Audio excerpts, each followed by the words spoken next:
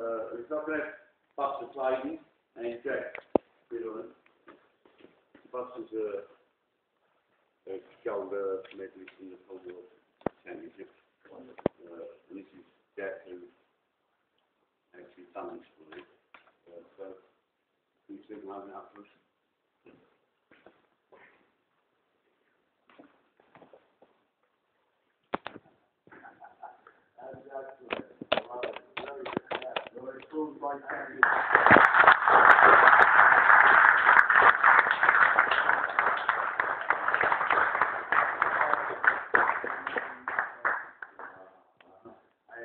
Very honored. This is really incredible, right?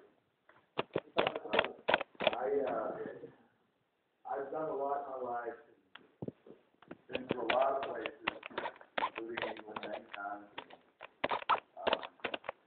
I want to talk to some of you guys today about what I've done and how I've accomplished it, and what I had to do. This is actually very overwhelming. I'm really elated that you guys did something like this for me. But as you know, I'm Kurt Angle, and most of you know me from winning the 1996 Olympic gold medal, or from the WWE or TNA. And I had a dream when I was about 6 years old, and I wanted to do something special. I wanted to be the best at what I did. Unfortunately, my 4 older brothers were wrestlers, so I automatically was going to be a wrestler. So I really didn't have a choice with the sport I joined. I knew that my brothers were going to make me wrestle regardless of whether I wanted to or not. But I embraced it. I wasn't very good my first year I wrestled. I was 2-16. I won one of the matches by default. So it took me a long time to get very good. And I always had someone I looked up to, and they were my brothers. They were all very good. They had a great reputation of being great wrestlers, state champions. In my area, they had a great reputation, and I never could be as good as them. So what I tried to do is, I had a goal, just to be as good as my brother.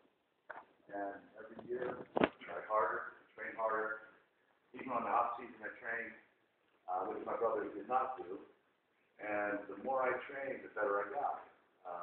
The more I went out and traveled, went to tournaments on the weekends, the more I went and searched for coaches that were better than my coach at my high school, the better I got. When I was in junior high, I was training with the high school guys. When I was in high school, I was training with the college guys. When I was in college, I was training with the Olympic guys. So I always trained a level above myself. Now I know in England, you guys have been, I'd say, mediocre at wrestling as far as the Olympics and you know, European games and everything like that. But it's really up to you guys. You're the frontiers of your country. It's up to you guys to make a name for your country. You know, in the United States, we're one of the best countries in the world at wrestling. There's a reason for that. We have a long line of great wrestlers going back to the 30s and 40s. You know, I went to India last year, and in 1996, India was probably the worst country in the world at wrestling. I saw, within a 14-year span, I saw kids that were winning the Junior Asian Games, Junior Worlds, that were from India. I was watching kids spar on the mat, and I thought, wow, these guys really have improved.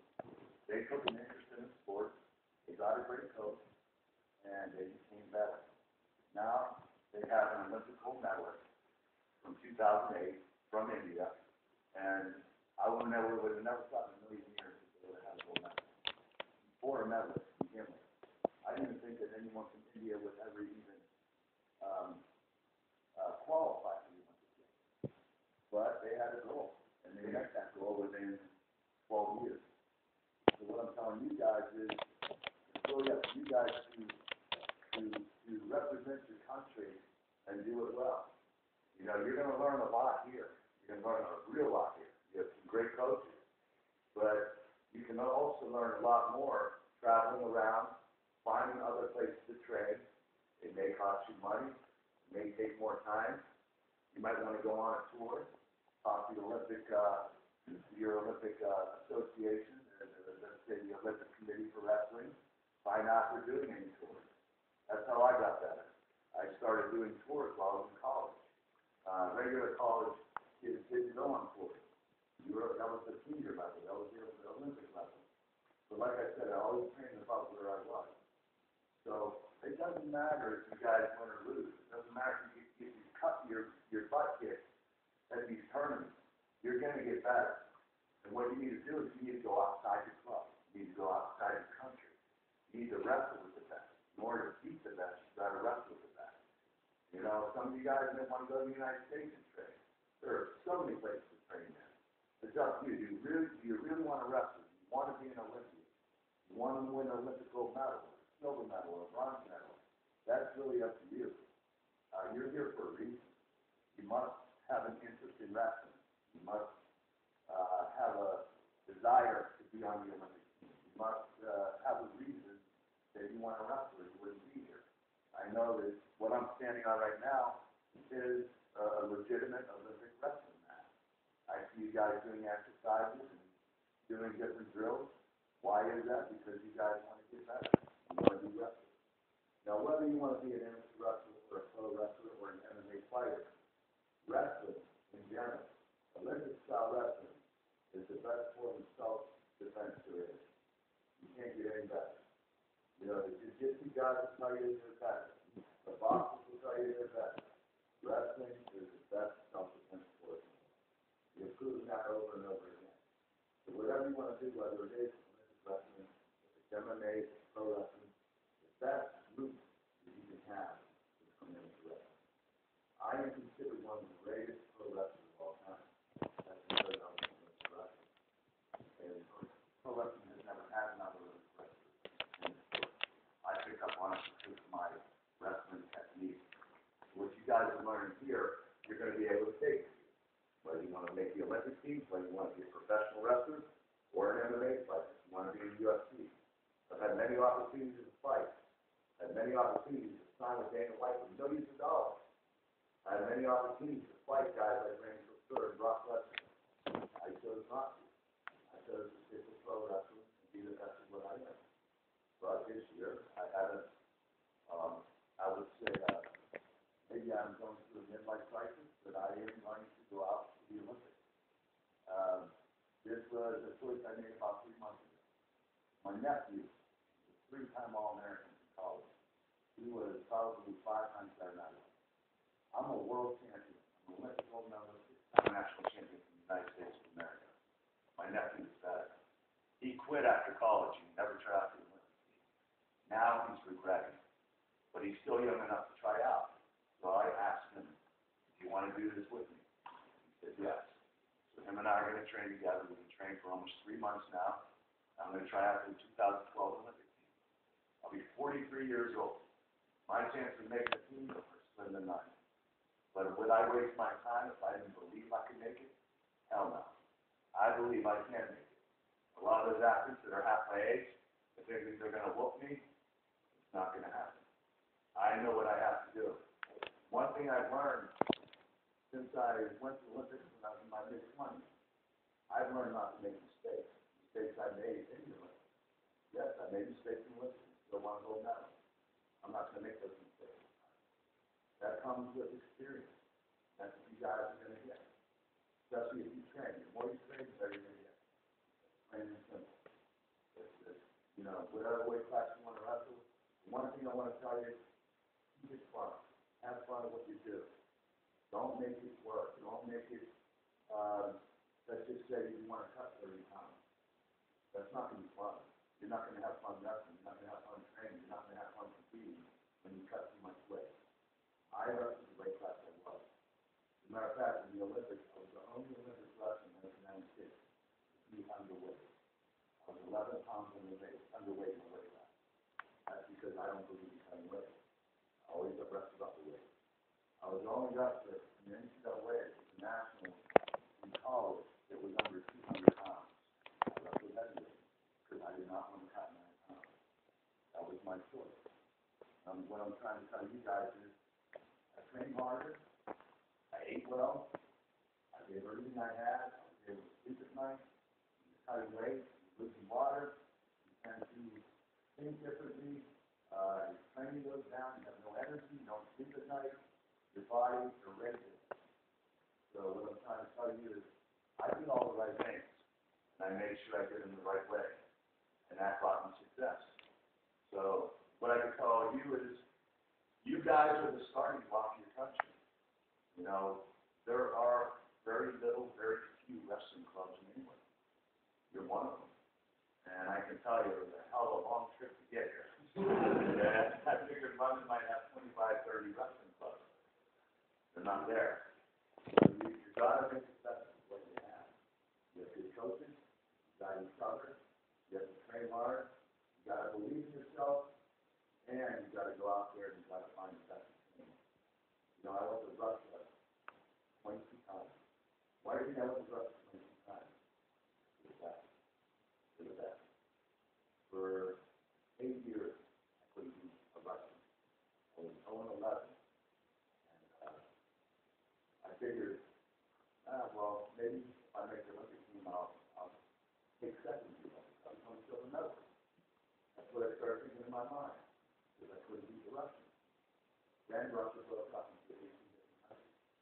Now there were 18 different Russians. So I had a different mindset now. I knew I had to beat not just one of them, I had to beat all of them. So that's when I upped my condition. And the reason why I bring up conditioning is, the reason I won the Olympics is because I was the best wrestler. It wasn't because I was the strongest, fastest, quickest. It was because I was the most well prepared. I went in there and I out-conditioned my opponent. To the point where they got so tired, they didn't want to wrestle. And that's when I scored my point. So you guys are doing all these little exercises that you might think don't mean anything. You're jogging around here and you're doing little things and you're staying active. That's called conditioning. The more movement you do, the more you push yourself. The more tired you get and you wrestle through that fatigue.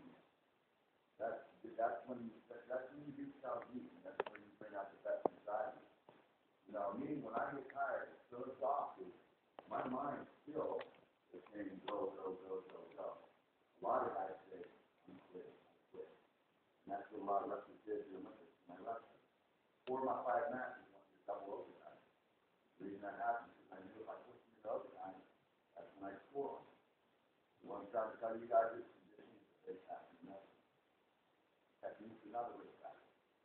Now, you guys understand, you have each other, and that's just not enough. Not enough to keep that. What I'm trying to tell you guys is, you have to go other places. Try to find other places to train. Try to find a way to raise money. You can go to Germany, compete against the Germans, or Russia, or Iran, which I don't want to go to Iran, but you want to go to Iran, you can. So Russia is a great country. Asia is a great country. The United States is excellent. Because there are so many high schools and universities that wrestling at its highest peak. 1980 right now, because of MMA. Everybody wants to be wrestlers. They want to be an MMA player. How many of you want to become an MMA player? You're doing the right thing right now if you do. Wrestling is the best days that you can have. You want to be a pro wrestler? And right away. If you're just wrestling right now, you get old enough, and you get to a good school, a good trainer, and if they have a good trainer here, then do it. None of the case, wrestling is the best. Best sport in the world. It's the oldest sport in the world. First Olympics had wrestling. Wrestling only. Of course, back then they wrestled to the death. You don't have to do that anymore. So we both can, survive. But I just want to thank you guys for having me today. I'm really happy that you guys have me on the wall. That's ready to cry. That's when I went to the Olympics and I raised the flag behind me. But it's very proud moment. It's a proud moment for me, for my family. And the cool thing about it is I got to represent the country. That is so cool. That's so badass. I mean, it's better than a movie. It's just, it's living a dream. And I was just a, below average wrestler when I started. I made myself the greatest in the world. I've done it many times. Like I said, I won the World Championships in 1995, I won the Olympics in 1996. By in 1999, I decided I wanted to be the best pro wrestler in the world. By 2001, I was. I've held that title ever since for 10 years. Now, a lot of people ask me, am I going to go back into MMA? I don't know right now. My focus right now is making an Olympic team for 2012. The reason is because it's under my terms. I don't have to worry about money. I don't have to worry about a starting date. I know when I need to be ready. So that's why I'm going to try for 2012 Olympics. And what I'm saying now is, I don't know if any of you are ready, but if I see you there, I have to compete against you, you're going to get your butt kicked.